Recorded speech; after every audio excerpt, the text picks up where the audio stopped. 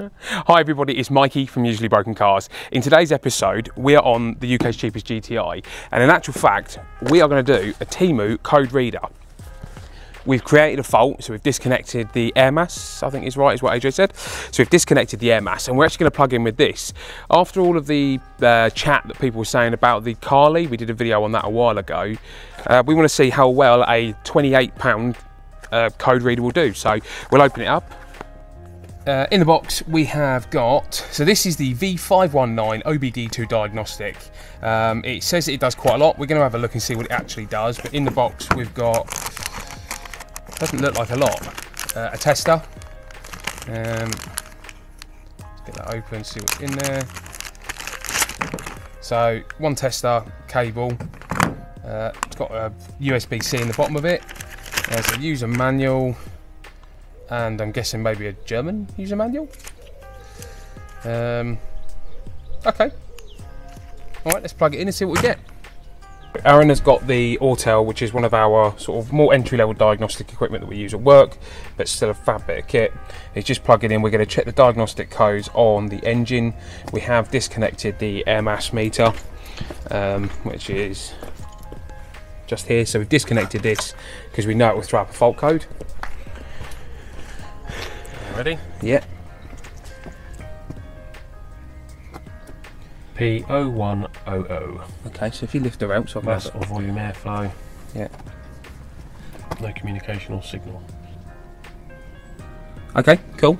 So we'll leave that in, and then we'll disconnect the Autel, and then plug in our new eBay special. eBay special? Temu special. Sorry, Temu. It's got a lot of weight to it. Does it power itself from the OBD? I have no idea. We'll find out in a minute. Just wondered. It does? It does, okay. What we got then, mate? Okay. Nice little display. OBD data stream. So I'm guessing just DTC library. Okay. Review voltage setup. Okay. So click OK. It's going to do CAN protocol. One code found. Monitors. Read DTC. It's very quick. It is really quick, isn't it? Mass airflow. Okay, so that's the code, same code that we got.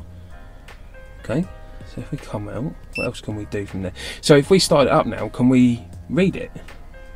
You know. Yep. You've got live data.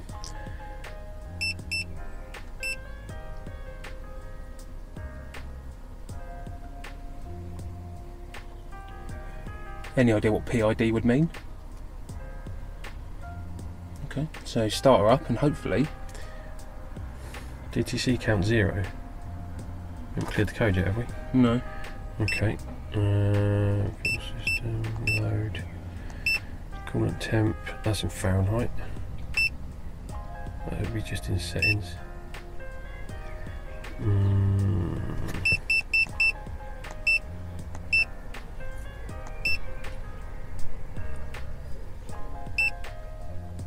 Oh, okay, so you press right for the page.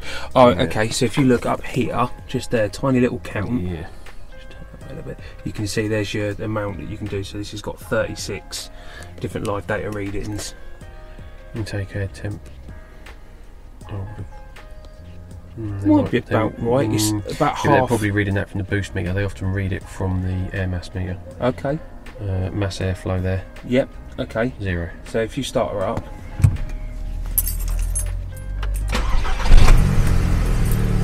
So you can see straight away it started working because it's got the RPM.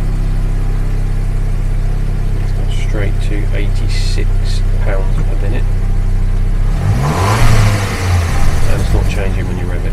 Okay. So if you exit out there, I'll connect it back up again.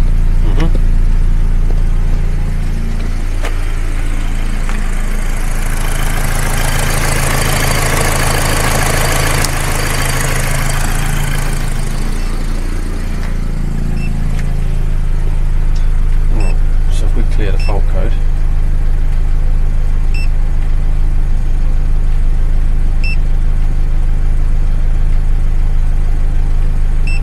F1 maybe? Oh, okay. Right, so that's showing you the code. Exit. Okay. Yes. Press OK again. Oh, there you go. So it might not be that intuitive. Okay, the code's gone. So it works.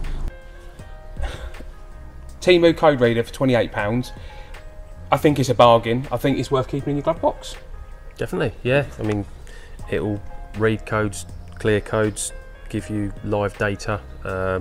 In the right hands, live data's most of what you need to diagnose a fault.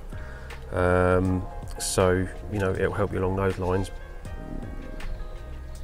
It is a little bit misleading with the picture of the data stream, yeah, which looks like you'll be able to scope. I must admit, I did think that it was going to scope, and I thought we'd be able to see the graphs, and I thought, you know, for £28, if it can show us a graph of what's going on, that would have been a fantastic bit of kit. But I think the functionality for £28, I think definitely worth you know, having. Yeah, I mean, it's never going to replace a decent piece of like the autel that we were using earlier. It's not going to replace that, but for something that you can chuck in your glove box, and if you're going on a road trip like we did to Wales, I think that's perfect. Yeah. Somebody's engine management light comes on, you can plug in and just make sure it's nothing too serious. So it will give you an idea. Yeah, absolutely. Well, thanks everybody for watching, and thanks again for your help, AJ. We'll see you in the next episode. Bye.